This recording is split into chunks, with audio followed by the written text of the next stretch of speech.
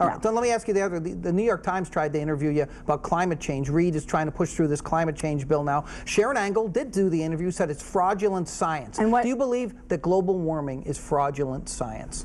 I believe that it's exaggerated.